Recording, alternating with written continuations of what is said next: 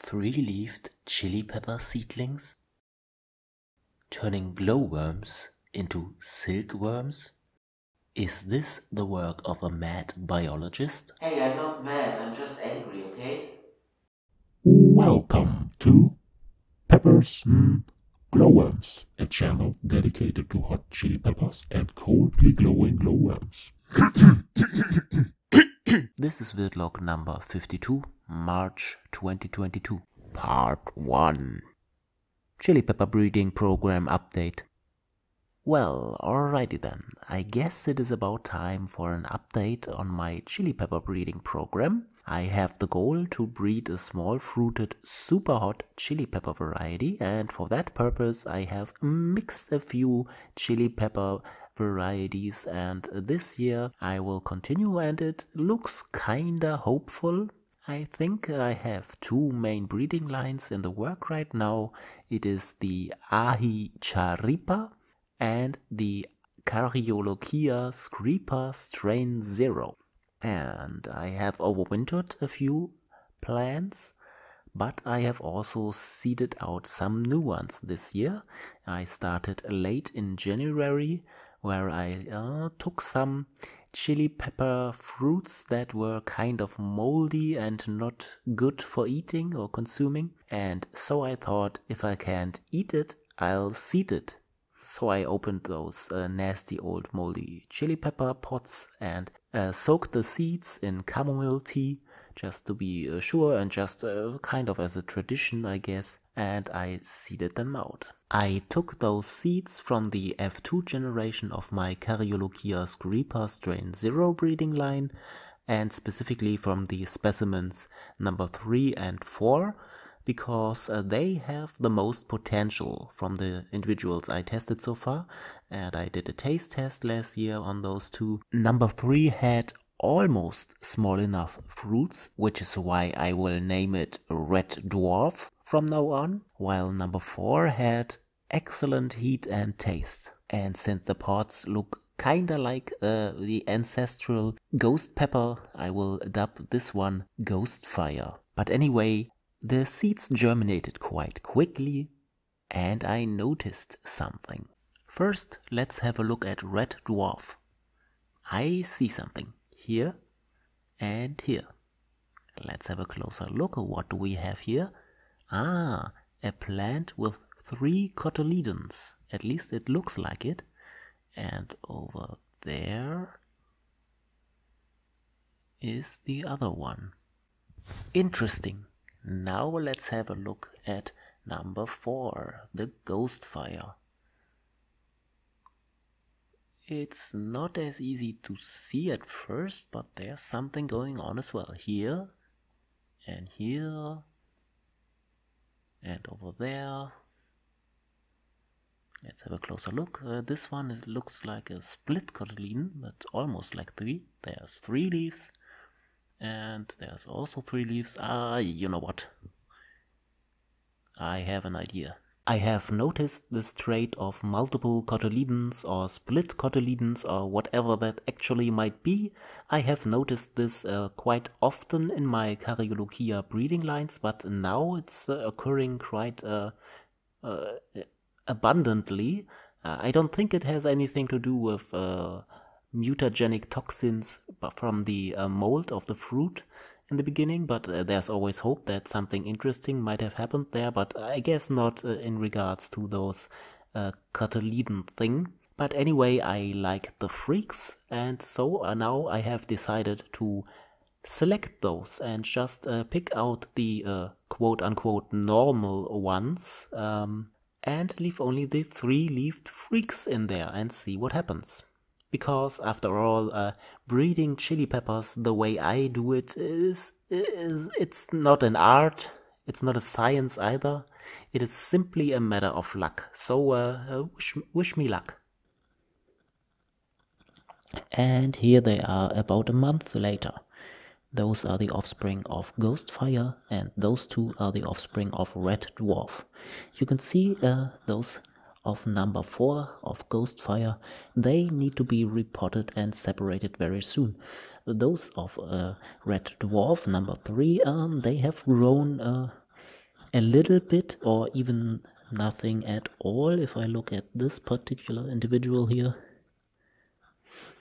I don't think it's because of the soil, because the soil of those two pots is the same. I reused some substrate from my glowworm colonies and topped it off with some cocoa fiber for germination purposes, but it doesn't necessarily have to be a bad sign that they are growing so slowly, because Carioca back then was also a slow grower, and many of the very super hots are also more on the slow side of growth, so might actually be a good sign. Who knows?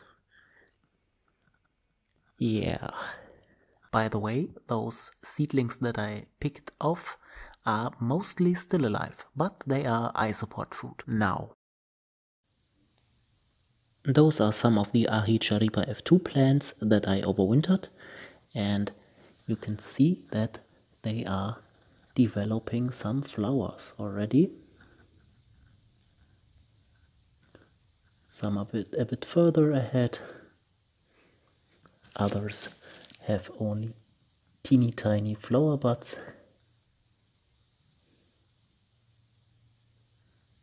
But of course, who else but Winterberry would be the first to have an actually opened flower, and it had already, there was some pollen already, so maybe we are up to an early start with those. And I also have 5 more individuals in another place, and those 5 have been heavily pruned and repotted, so they are in another stage of development and not as far ahead as those. But we shall see who wins the race. The Cariolokia Screaper Strain Zero have 2 individuals that I overwintered, namely a Ghostfire and Red Dwarf. They have also been heavily pruned, but for a good reason. They had a big, or still have, maybe, I'm afraid so, a big problem with sapsuckers like thrips and aphids, and they dined on them quite heavily, but I think it's getting better now. And despite all this, Red Dwarf was the first one to develop an opened flower, even back in January already, without any artificial lighting. But of course this did not lead anywhere because of all those aphids, and maybe the sun wasn't good enough already. But yeah, that's the state of my breeding program for now, and I'm not exactly sure what different specimens will be crossed next, but it will be among those, the offspring of Red Dwarf or Ghostfire, or their parents as back crosses, or maybe cross-pollination with the Aji Chareapa. Many possibilities, and I will see in which direction I will go. Moving on. Part 2. What's going on with my Sardinian glowworms? Let's have a look into all the boxes I keep my Sardinian glowworms in. First off, a large group of larvae, well, mostly larvae of the generation 23. They are currently feasting on ram's horn snails. This one is enjoying it quite a bit, sitting inside the shell and munching on the ram's horn snail, like this one as well. And the other ones are already eaten out. And there we have some pupae. Male pupae, recognizable by the well-developed wings and the large eyes. Nice, nice, nice. And they have eaten well, empty shells everywhere, and some of them seem to be hungry still. Let's take a look under this. Sea almond leaf. Oh, even more pupae. I think I will have to collect some. First, let's take this 3. 1, 2, 3 male pupae of the generation 23.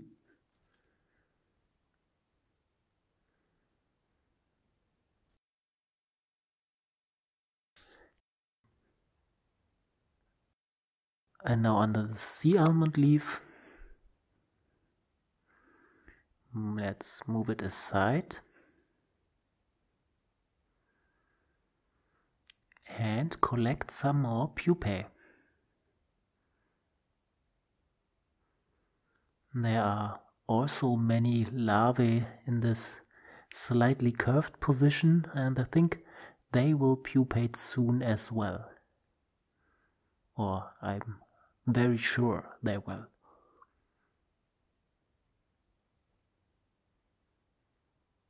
Okay then.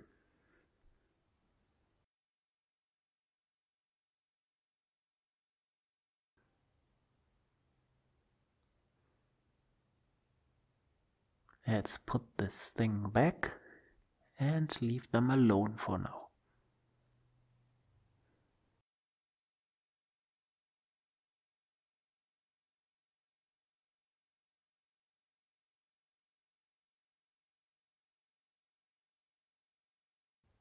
And this is where they will go, those pupae. In this box I have, as you can see, already quite a few pupae, and they are all generation 23. And now they will get some company.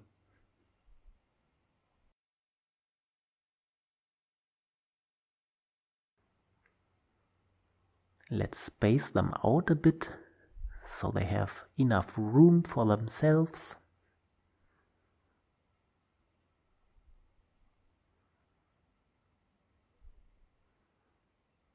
What a nice sight. And of course there are also already some adult males that have already emerged from the pupae, and this is very nice. Some eggs, and those eggs were laid by females of generation 22 because I have just more of them from this generation. But I cannot see any females right here now in the open. But anyway, let's have a look at those eggs first. Right at the edge of the box. Not very good to see, but they are there. Right there.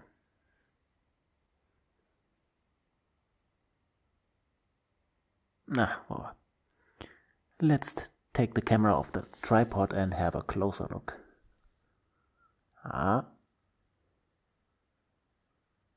Now we're talking. Yeah, that's the rise of generation 24. Nice.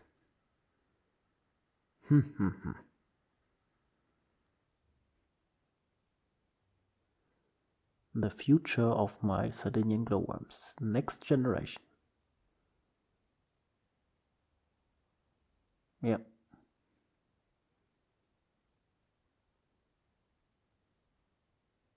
And this is the rest of generation 22 that I already mentioned. There are a few larvae left and quite a few pupae and newly hatched females, adult females. There we go. This is the empty pupa of this individual, and this one is from that adult female. Yeah. And there's also another one. And this is currently just hatching from the pupa. A nice big adult female. Likely to contain many eggs.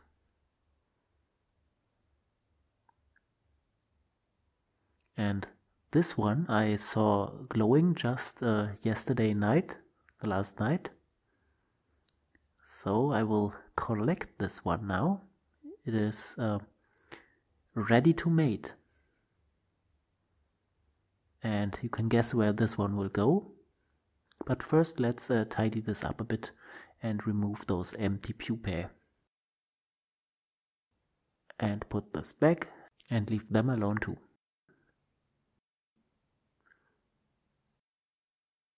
And there you go.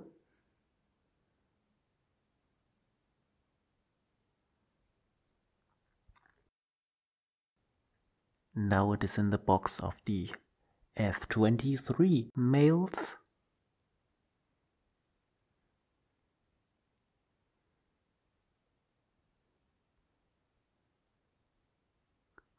And let's leave it there, in hopes of some additional eggs containing the generation 24.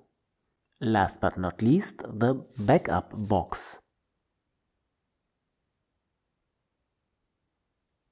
Here we have a bunch of late bloomers of generation 22 that were not fortunate enough to have partners of generation 23 to mate with, like those two males here.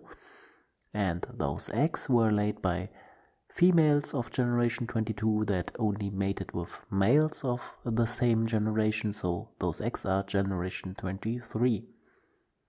Oh, let's remove those pupil skin while we're at it, tidy up the whole thing a bit.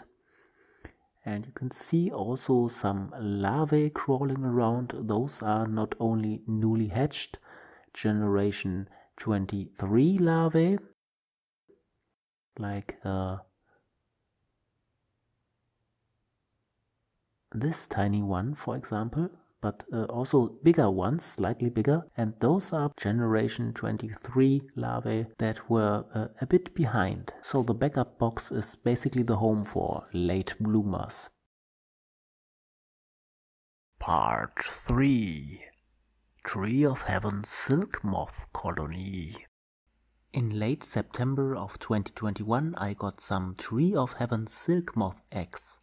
And I got them in exchange for some glowworm larvae, hence the clickbaity title and intro sequence.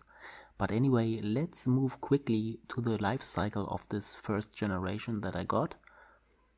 The eggs hatched, the L1 larvae resulted, and they were growing and shedding their skin to the L2 larvae, and then the L3 larvae, and those kept growing and growing. And then the L3 larvae turned into the L4 larvae, and the L4 larvae turned into the L5 larvae, which is the final stage. Here you can see an empty skin of the L4 larva. And of course these L5 larvae, they grow massively. They are really eating machines. I mean, they are all eating machines, but especially L5. They are hard to satisfy. I fed them a Tree of Heaven, which grows abundantly almost as a weed in Berlin, and the L5 larvae kept growing and growing, and in late October the first larva started to spin a cocoon. And then others started making their little cocoons, and I ended up with a little more than 60 cocoons, and one larva chose to not make a cocoon, and it pupated just without a cocoon, which was somewhat nice, so I could see the pupa without having to open any cocoons. And here you can see the setup I used for having the cocoons hatch. And the adults did hatch and lay eggs and completed the life cycle. And with those more numerous larvae I was a bit more prone to experiment, and I fed them a wide variety of evergreen plants because it was winter by then and the Tree of Heaven did not have any leaves anymore, and they fed on basically every little leaf I gave them. And yes, they even fed on chili pepper leaves. And now the second generation of my Tree of Heaven silk moths has pupated, basically completely. Maybe one larva has not pupated yet, but all the others have. And it is time to process them. And as of this recording, I have already processed those, but this video is already way longer than I planned on doing it, so this will be to be continued.